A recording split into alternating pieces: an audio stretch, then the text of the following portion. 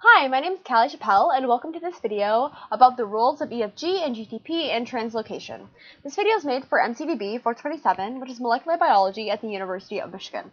So before we jump into the data, let's take a quick overview look at translocation in translation. So we're jumping into the second step of translation, where we have a tRNA that has a polypeptide here in the P site, and we have an amino-isolated tRNA that came into the A site.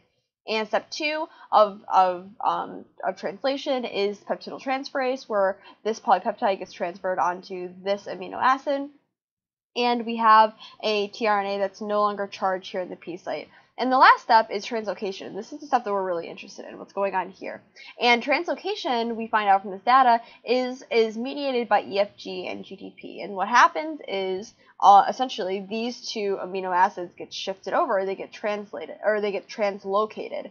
And the key thing for this assay is that this kind of naked tRNA gets stuck in the E site or the exit site.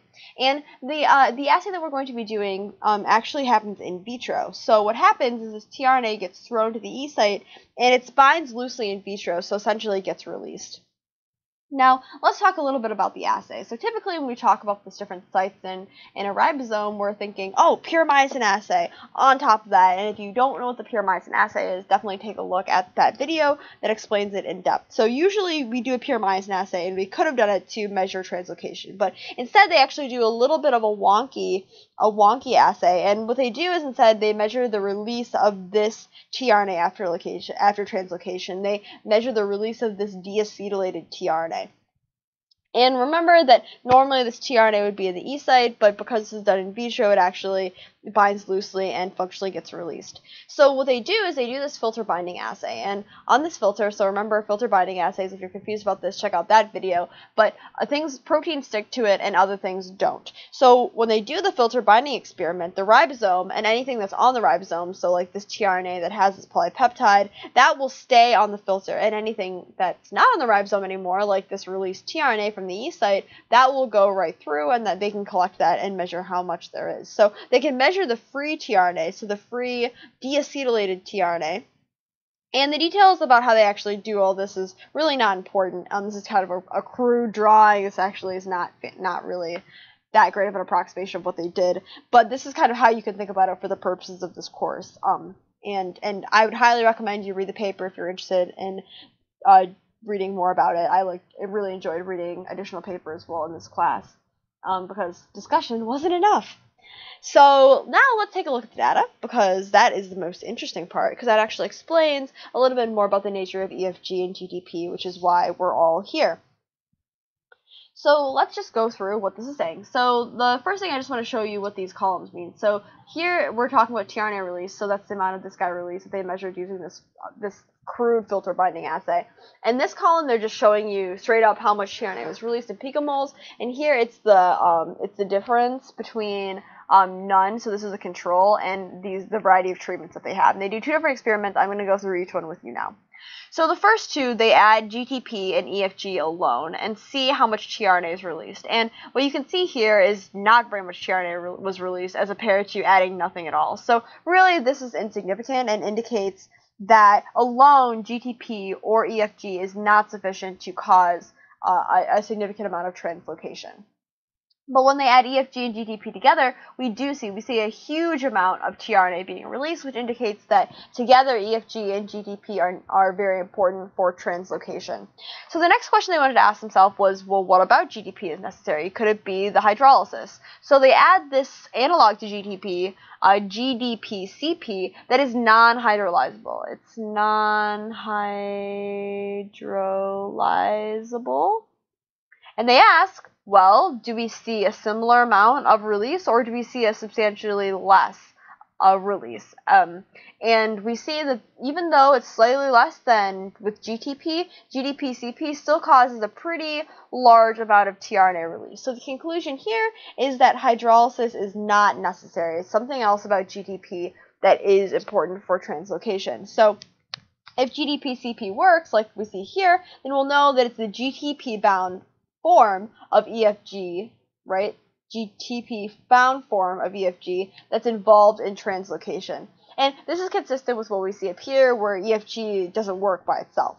And so also you can conclude that hydrolysis is not important, because if hydrolysis was important, then we'd see almost no tRNA release, or we'd see numbers more in this order of magnitude, because EF-G simply wouldn't work if hydrolysis was required. But that's not the case. Hydrolysis is not necessary. Let me write that out. I was just explaining to you what if it was, but hydrolysis is not necessary. And the reason why that is because GDP-CP plus EF-G cause a large amount, we'll just say a large amount, or a large enough amount of tRNA release.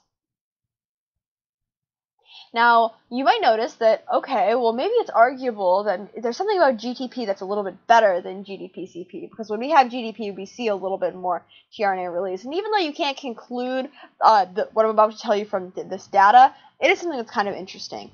And the reason why you see a little bit of an increase with GTP is because GTP actually can be catalytic. So the EF-G GTP complex can actually be recycled, which results in a little bit more tRNA being released. But you can't conclude the fact that GTP and EF-G gets recycled from strictly these data. Now let's talk about experiment 2. And in many ways, experiment 2 and the conclusions of experiment 2 are the same as experiment 1, and I'll definitely flag that. But let's go through and explain it in parts, so you can kind of understand how the thought process of reading and understanding this data works. So again, we have none, and when we add EF-G, we essentially get the exact same thing between none. So again, this confirms to us that EF-G alone is not sufficient to cause translocation. And again, like up here, when we add EF-G and GTP together, we see a pretty substantial increase in the amount of translocation that occurs. That indicates that EF-G and GTP together are necessary for release of tRNA. Now they add this funny thing called fusidic acid. And what is fusidic acid? It prevents the dissociation of EF-G from the ribosome. So it prevents, it's actually an antibiotic, dissociation of EF-G from ribosome. And so what do we see in the presence of fusidic acid? We actually see an increase in tRNA release, but it's not a huge amount, so I wouldn't go so far as to say that fusidic acid actually makes tRNA release better, but what I think we can say is that in the presence of fusidic acid, you still see translocation. So EF-G doesn't have to dissociate from the ribosome for translocation to happen, right? Because if fusidic acid is there and it's preventing that dissociation of EF-G, the reaction, the translocation, can still occur. So even though the numbers aren't great, they're not super together, you can still make that conclusion. The conclusion is still valid from these data. And again, we can make the same conclusion about GDP-CP. These two are pretty similar, and they're in the same range of change between this, right? So we see a slight decrease in GDP-CP, but they're still kind of close. And so again, that confirms that hydrolysis is not necessary, that GDP and EF-G alone are sufficient to cause a large amount of tRNA release. So it has to be something about GTP and EF-G together, that bound form. All right, and then you see the same thing with fusidic acid. We see a slight increase, and again, the conclusion is the same from that EF-G doesn't have to dissociate from the ribosome for translocation to happen, even with GDP-CP.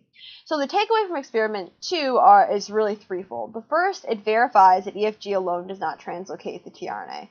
All right, EF-G alone does not translocate, and what tells us that is comparing these two. These are pretty much the same. These two, pretty much the same. The second thing that the second experiment tells us is that GTP bound EF-G does translocate the tRNA. So EF-G and GTP translocates. That's shown by comparing these two, the none versus this, where we see a substantial increase here from here. And the third thing that this tells us, and this is where fusidic acid comes in, is it shows that EF-G doesn't have to leave the ribosome for this to happen, because when we add fusidic acid and it can't leave the ribosome, we still see tRNA release. So G doesn't have to leave ribosome for translocation. So these are the conclusions from experiment 2. I hope that this was clear and that you understood what's going on, because this is a pretty cool and interesting experiment.